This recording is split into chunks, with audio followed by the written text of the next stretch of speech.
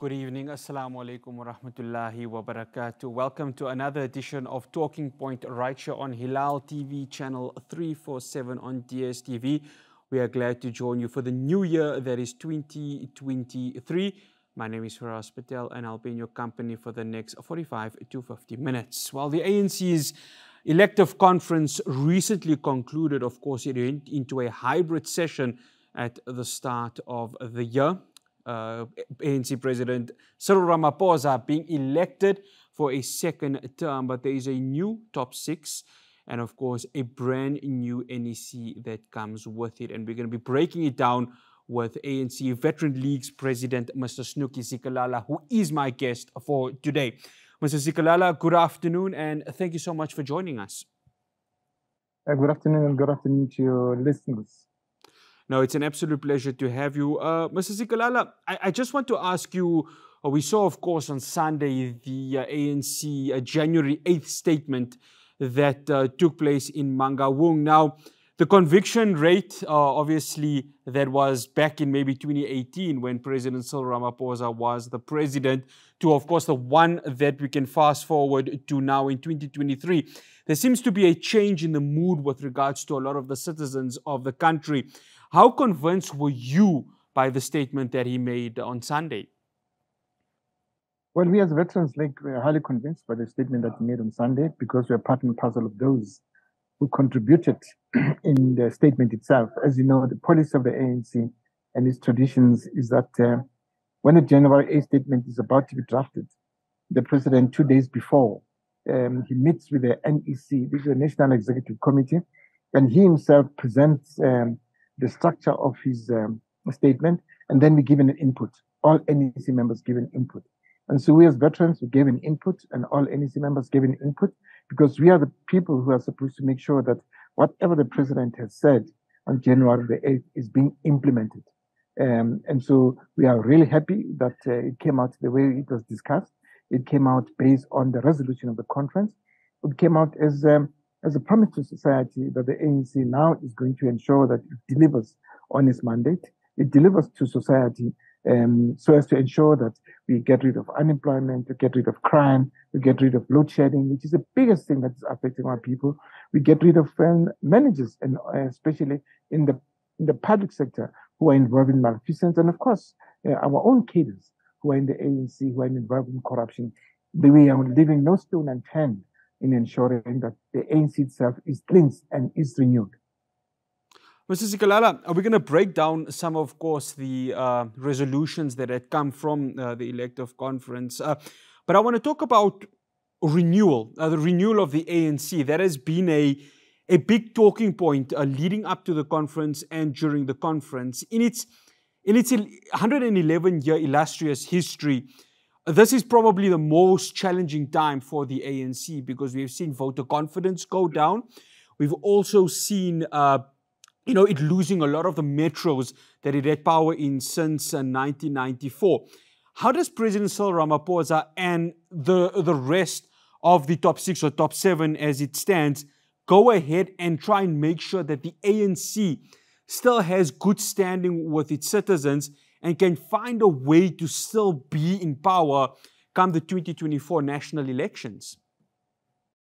Well, when you talk about the renewal process, the Veterans League, which is a constitutional structure of the ANC, in 2018, we put in a proposal that we as Veterans League want to drive the unity and renewal process of the ANC.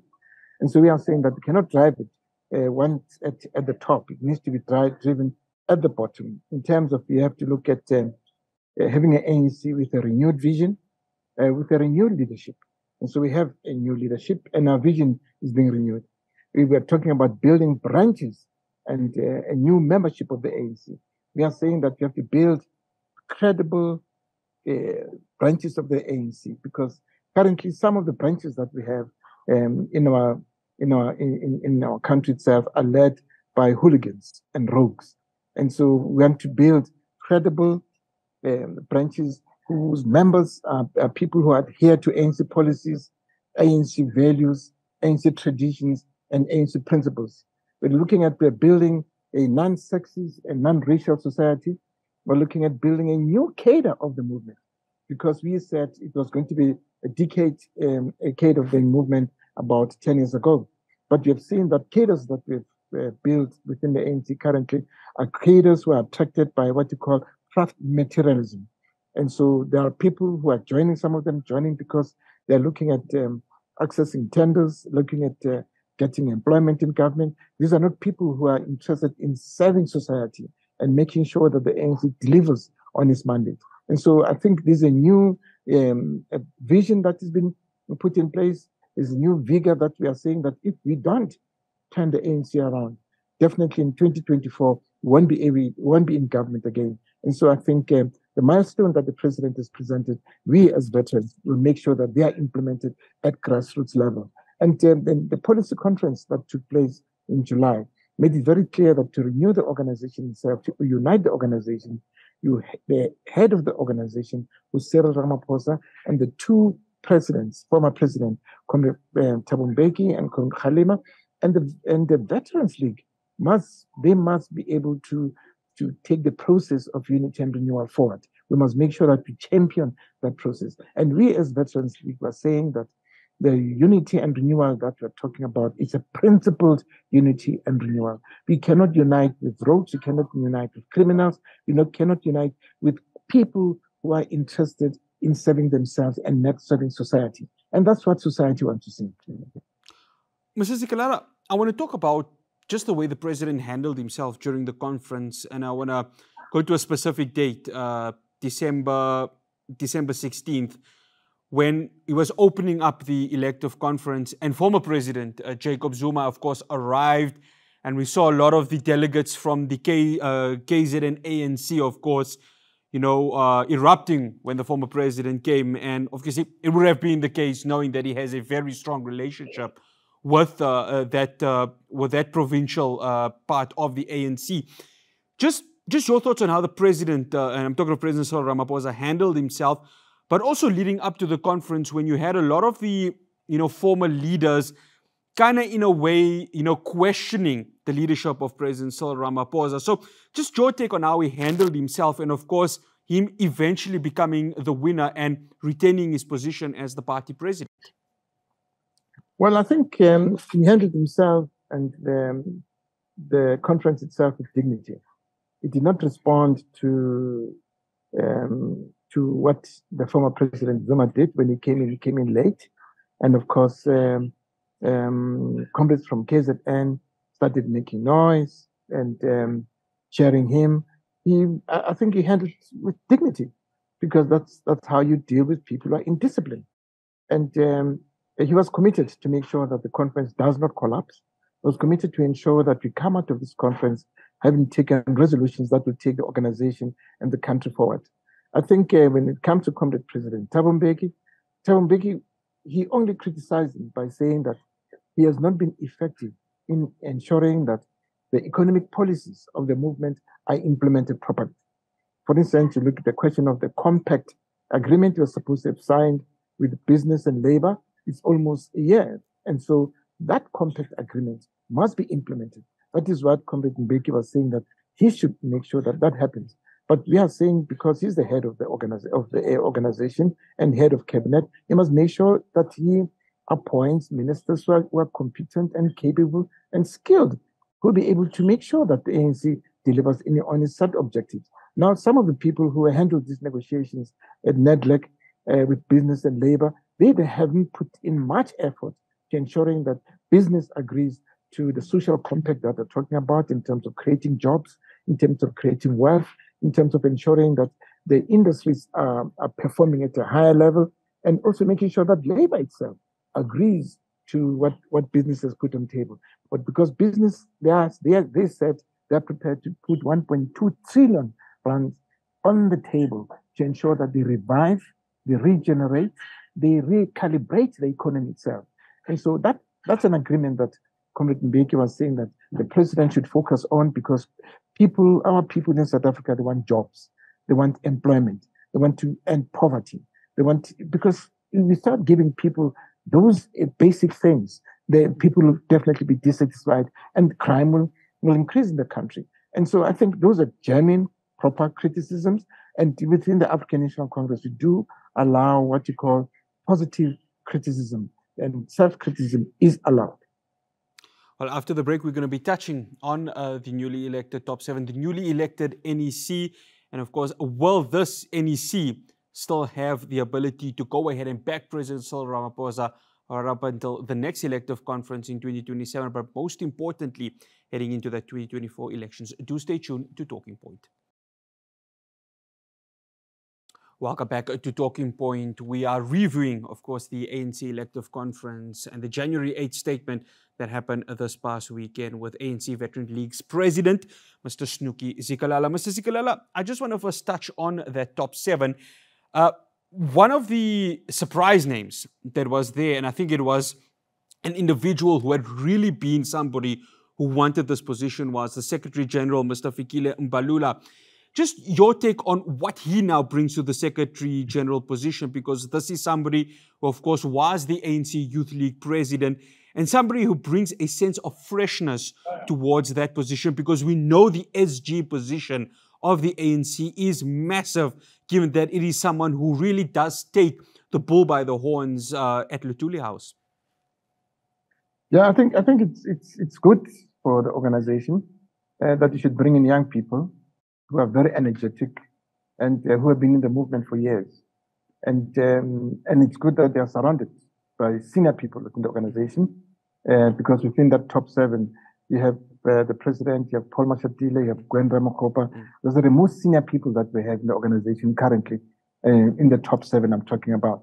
And so they'll be able to make sure that they ensure that the ship is steered properly. Because our view is that the Secretary General's position is one of the most powerful positions, because you are in charge of all the 9 provinces. You're in charge of the provincial secretaries in the 9 provinces. You're in charge of all the branches of the ANC in the 9 provinces. It means that the 4,000 members of the ANC, we are in charge of them. We give direction. We make sure that they function properly. We make sure that we build strong branches of the ANC. It's a powerful position within the organization. If that structure is not functioning optimally, the organization will collapse. And so I think we as veterans were happy that we brought in a young person who has got drive and who has a vision and who's committed to ensure that the ANC delivers on its mandate. Of course, he's got his own mistakes, and I think we as Veterans League will be able to guide him because he's not the spokesperson of the organization. The spokesperson of the person who articulates policy positions of the ANC is the president and no one else. And so he articulates positions of the movement regarding the implementation of policies of the movement. And so that distinction must be made. And so I think we are happy that we have 2 young people within the top 7. And also for the first time in the history of the ANC, we have 3 women in the organization who are at the leadership of the organization, which is important because we believe in gender equality. And so I think we as veterans, we are happy with what the conference delegates have elected during the 55th conference of the ANC. Well, I tell you what, if Mr. Mbalula can bring that energy that he had as the sports minister to the SG position, I think it will definitely bring a sense of freshness within that key area of the ANC top 7. You spoke about the 3 females, and one of them leading it, of course, is Ms. Gwen Ramakgopa, who's really been part and parcel of the ANC for so many years. Just having 3 females in that top 7, the importance, because we know that the ANC has been stressing on gender parity. So just your take on the 3 females that are, of course, occupying that top 7 position. Well, I think the 3 female comrades are competent. Comrade Gwen, as you said, she's been in the organization for many years. She's been a mayor, she's been a deputy minister, and she's been a coordinator. And she's a skilled and well-educated person. And she's passionate about service delivery to the poor. And we have another Ramakgopa who's very young, vibrant, and she was once a deputy ambassador in Asia. And then, of course, we've got Nomvula Monkonyane, who's the deputy SG, who's in charge of organizing. And so we've got 3 women. But we as veterans, we are disappointed that the non-racial character of the organization is not captured within the leadership of the ANC, because the ANC believe in ensuring that all members of the racial groups are represented in its leadership. And so we as Veterans League will put in a proposal that in the NEC itself, we should accommodate at least women of Indian, white, or so-called colored women, and also make sure that the ANC itself, as the NEC, is a true representative of the South African society. And so the three women are bringing a lot of freshness within the organization, because it's the first time there are three women at the top hem of the organization. And so we are really happy with that. Yeah, I wanted to touch on that, and there's something important that you've brought up, Mr. Zikalala, about the racial, obviously, makeup of the ANC NEC, because we saw Mr. Derek Hanekom, of course, he's exited for personal reasons, him wanting to obviously sit back and retire with his family. But we don't see a lot of Indians, coloreds, and whites within the makeup of the NEC of the ANC. Obviously, you've just said now that the Veterans League is going to be writing to the mother body of the organization. Is there a sense of concern that the racial makeup of South Africa is not reflected in the current NEC of the ANC? It is a big concern for us. It is a big concern for us as veterans. During the conference itself, we as veterans made sure that in our delegation, we're given a delegation of 25 people. And out of the 25 people in our delegation, we had about 4 comrades of Indian origin. We have about 5 comrades we are coming from white community. We have comrades who are coming from the so-called colored community within the Veterans League. We made sure that that racial composition of the ANC is being captured within the delegation that went to the conference. And so for us, it is a concern. We know very well that over the last 15 years, a lot of comrades who participated in the United Democratic Movement and also were in the NGOs, which brought down the most atrocious system of apartheid, who participated actively in destroying apartheid.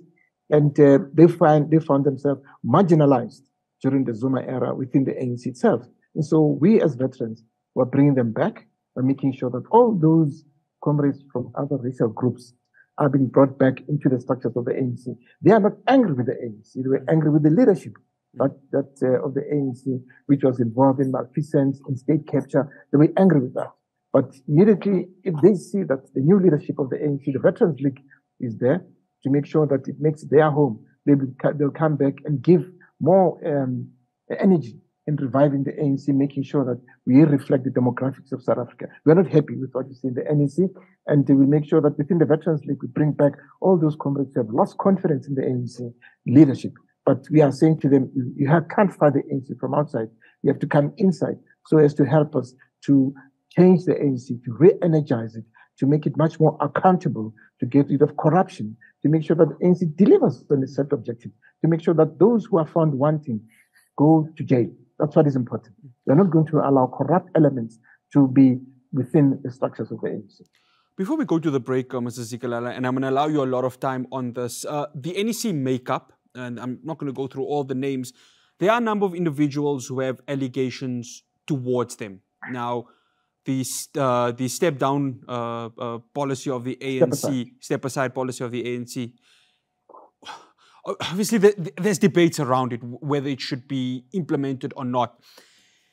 How does the top 7 now deal with this, knowing that there's a lot of names in that NEC who, if the resolutions are taken, should be stepping aside given the allegations that are against them? From a Veterans League perspective, what's your take on this? Because those names are there, they've been elected by the branch delegates, and you know, they can turn around and say, well, I'm part of the NEC, so you need to really find a way to make sure that I can be stepped aside from the NEC. No. The fifth conference resolution does state that the step-aside rule applies. Yeah.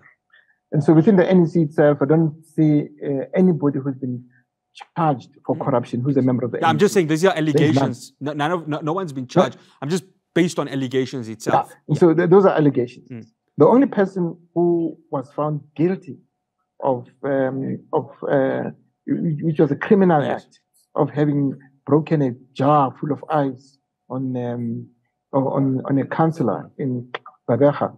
He's the only one, and who's there in the NEC. The rest are allegations, and that issue of Andile Longisa is still being handled by the NEC, because what happened at the conference is that some delegates from the Eastern Cape, they wanted him to be elected in the NEC. They were saying that he received parole and that he's eligible to be elected. And the conference had to sit and debate for 4 hours, debating an act that is committed by an individual. And so not in the interest of the organization, but in his personal interest. He broke a jar full of ice on an individual, and he's criminally charged. And so we couldn't understand why certain individuals had to hold the conference to ransom for 4 hours. And so in order to break that, there was a proposal saying that let the NEC, the coming NEC, and let the preparatory committee of the ANC look at this matter and to say, is it true that he received parole? Is it true that his criminal charges can be reviewed? And then from there, if it's true, then the ANC must look at it. But you cannot have people who are criminally charged who are members of the NEC. You cannot. The step-aside rule applies to everybody. And so I'm saying with others who are there, it's still a rumor. And so we're waiting for the law enforcement agencies to take action against them. Immediately, if they are criminally charged, they will definitely have to step down. They cannot be the face of the organization. Like in any church, in any organization, immediately if you cross the line, that organization will deal with you severely. And so we're not going to allow the ANC name to be tainted, its integrity dented, its dignity dented. We're not going to allow that to happen as veterans. We've got a lot to lose. And I think our people would want to see a renewed ANC that is led by credible leaders with dignity, who will make sure that none of them is involved in malfeasance. And those are found involved in malfeasance, let them face the law. The rule of the law must apply to everybody. That's our position, and we are not compromising with that. On corruption, we are not compromising at all. After the break, we talk the challenges facing the country and some of the resolutions taken from the recently concluded conference. One specifically, the one that haunts South Africa every single day. You know what I'm talking about, load shedding. After the break, we continue the conversation with Mr. Snuki Zikalala. Welcome back to Talking Point. We are continuing our conversation with ANC Veteran League President, Mr. Snuki Zikalala. Mr. Zikalala, we have to start with load shedding. How do we don't even know how to call this, the horror show that keeps on haunting each and every South African. One of the resolutions taken was, of course, to have Eskom being placed under the Mineral Resources and Energy Department. But the question we ask ourselves is, does it really resolve the current load shedding that we are going through? I mean, as we speak right now, it's stage 6. We see stage 4 also happening. So just how do we resolve the situation? But most importantly, how does the ruling party resolve the situation, knowing that this is something that is affecting so many South Africans, and we are just understating the current situation that is happening? I don't think that we're understating the situation that is happening now. We know very well that it impacts negatively on the economic growth of the country. We know that small businesses are closing because they can't afford generators. We know that it results to mass unemployment in the country. We know that it results in the increase of criminal activity by unscrupulous elements who know and target houses that are being load shedded. And so we know the impact of it. But I think with the proposal from the economic cluster of the ANC saying that the energy department must take over Eskom so that it's streamlined, it falls under the ministry, the Department of Mineral and Energy Affairs, I think it's a correct one. And we know very well that Eskom is one of the areas where there was state capture was, but we can't talk about that now. We should have corrected those issues that were related to state capture. We know that there's mass corruption within Eskom. We know that there are syndicates that are operating within Eskom. That is why the government decided that they will use the army to patrol some of the areas to make sure that there's security especially in the big plants within the country itself, because that's a national grid. And so we are happy with that is happening. The biggest problem that we have with Eskom is a question of management. And so we hope that the new minister will take over, that is Comrade Gwen Mantashe, if he takes over Eskom, he'll make sure that he brings in a new board with new, fresh ideas, a board which will be held accountable by the minister. We, as the members of the ANC, we don't hold board members accountable. But minister, we hold the minister and the president accountable. And so we hope that there will be new energy. We're not saying that Comrade Pravin did a very bad job. He managed to cleanse Eskom. He managed to bring in new young people, young managers into Eskom. But senior and skilled people left Eskom. And so that's one way of making sure that we attract them back into Eskom, and to make sure that those plants are run professionally and they are run by ethical people, and that those who are involved in criminality within Eskom, they must be dealt with forthright and forthwith. And so that's what we can say, without making sure that the criminal elements who have been benefiting from Eskom for years, of course, it's not going to be easy for them to allow that they should be targeted, and to allow that they take a bread out of their mouth, but they're doing more damage to the economy and than the economy deserves. And so we hope that with the streamlining itself, saying that it should fall under DMR, it will bring about sanity. There'll be a sense of purpose, a sense of ensuring that there is one policy implementation from one department. Currently, Gwede Mantashe was saying this, Pravin was saying that. And so we have two ministers not agreeing on how to deal with what you call a just transition. Now we'll have one minister dealing with just transition, and we'll make sure that that is done properly. As African National Congress, as veterans, we don't agree that you should close the coal plants immediately. It should be a gradual process that should happen. You look at Germany now. Germany is reviving its coal power station. You look at England. Britain is also reviving some of its coal power stations. And so we should look at all that. But you cannot just say they're getting rid of coal in South Africa. What will happen to the whole of Witbank and Mpumalanga?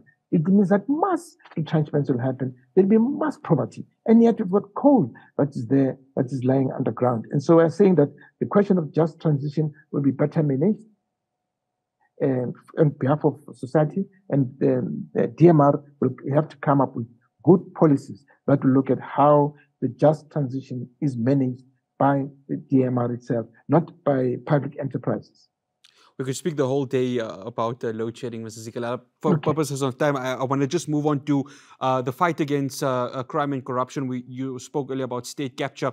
How much of resources needs to be put into crime-fighting organizations like the NPA and the HORTS to make sure that this does happen? We have seen, of course, over the last year and a half, the fight against those who have been accused of state capture. So just the importance of making sure that those who were part of state capture are brought to book. Well, yeah, I think Hilaal Patel has done a good work so far with the limited resources that he has. As you know, that during the time of state capture, and immediately after the fifth administration, when it took over from Thabo Mbeki, the whole structure of NPA was decimated. All skilled, competent, and committed investigators left NPA.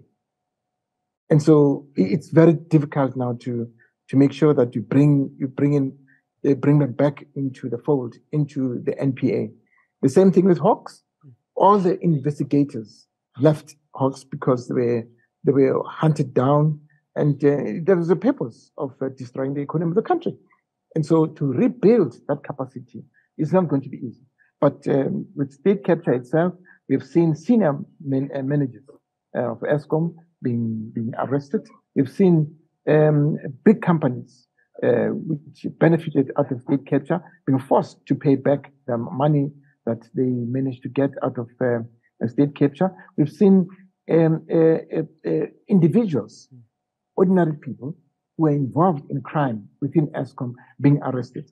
But what is important is that you don't arrest them, they must be prosecuted and they must land in jail. That's what is important for us. It's not going to be easy because Shamila Patel believes that before he arrests people, there must be a quality and concrete evidence that the case can be able to sustain itself in courts. And so he was saying that he'll never clamp on anybody until he knows that he's got evidence that will be able to sustain itself in the court of law. And so we appreciate that. But as you know, the will of justice turns very, very slow. But I think it will happen. Those are involved in criminality in the country itself, they will definitely face the full might of the law. That's what we believe in. The rule of law in the country must apply. Before we go to the break, Mr. Zikalala, I just wanted to touch on, I mean, there's so much of resolutions, but the one that caught my eye was the Reserve Bank, the ANC resolving that the South African Reserve Bank should not be nationalized. Just your take on it, was that the right move? Well, they said the South African government must try its level best to buy the shareholders out of the Reserve Bank. That's what they are saying. Yes.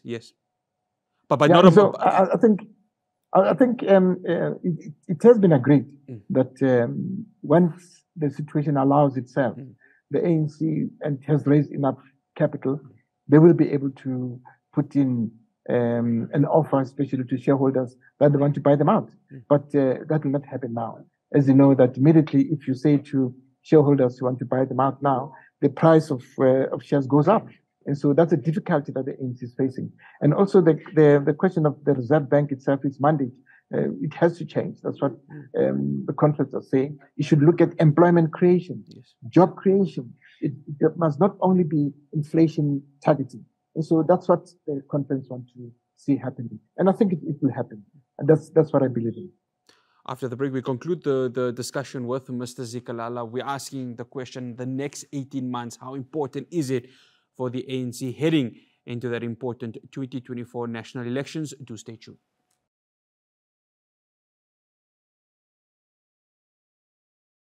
Welcome back to Talking Point. I'm in discussion with Mr. Snuki Zikalala, the Veterans League president of the African National Congress. Mr. Zikalala, the next 18 months, a lot of people have spoken about the drop in voter confidence within the ANC. We've seen the ANC lose, as I mentioned earlier on, a lot of the key metros within the country, which has, of course, fallen into the hands of the main opposition, which is the Democratic Alliance. How important is the next 18 months for this party? You've been there for so many years. You saw the dark days of apartheid. You've seen what is currently happening now with the ANC. Just the stressing of importance for the next 18 months if they are to hold power, and I'm talking about complete power in South Africa. Well, the next 18 months will be challenging for the ANC itself. And as veterans, we have put in a program which is called the Program of Action, which will make sure that we have the ANC to implement it. What we are saying is, as Veterans League, is that we'd like to strengthen the election campaign capacity of the ANC, want to mobilize and organize motive forces and all sectors of society to support the ANC, want to strengthen the leadership selection process of the ANC, and thirdly, want to strengthen the alliance. What you're saying is that the biggest problem that the ANC faces currently is the question of cadre development. The ANC, since 1994, we came into power until 10 years until last year. We never invested in cadre development of our people.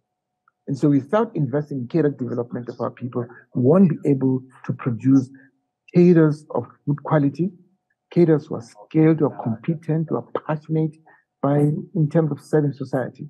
And so we are focusing on cadre development as veterans. We're focusing on ensuring that the municipalities where the ANC leads are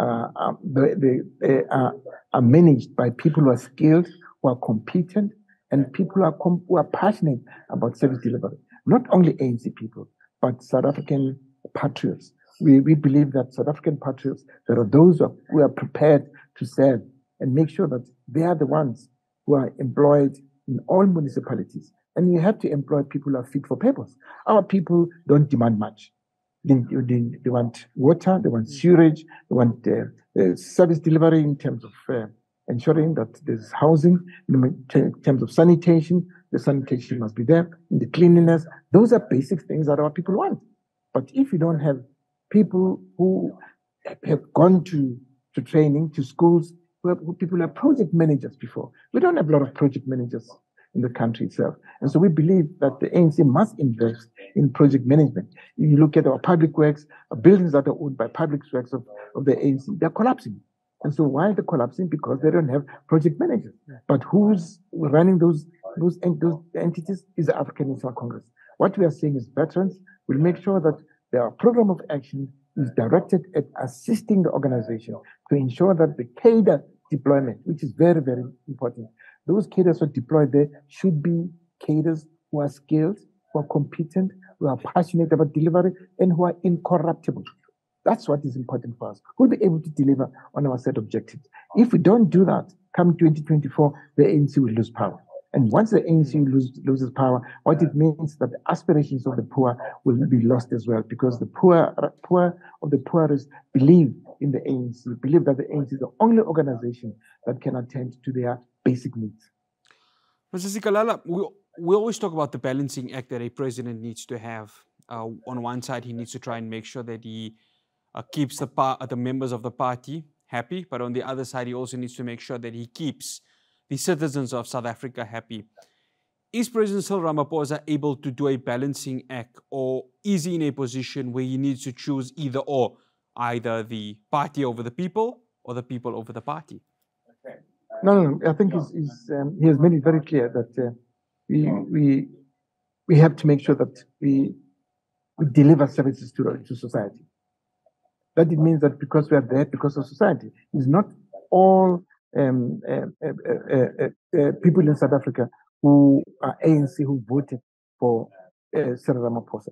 10 million people voted for him during the last elections to become the president of the country. And the ANC has got less than 1.2 million members.